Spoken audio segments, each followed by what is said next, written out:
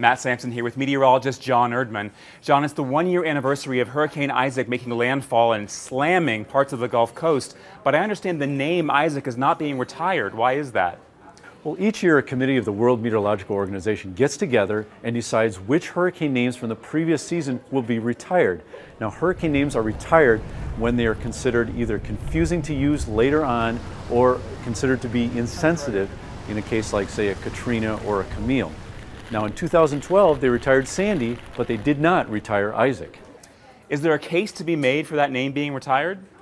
You can make a very strong case that Isaac should have been a retired hurricane. In fact, there's only been about 30 hurricanes in U.S. history going back to 1950 that have been billion-dollar hurricanes. So you ask anyone in Brathwaite, Louisiana, whether this should be a retired hurricane. Perhaps it was a case that Sandy just overshadowed Isaac. We've seen cases in the past where we've had one big hurricane overshadow other hurricanes in the same season. But given the case, I think Isaac should be retired.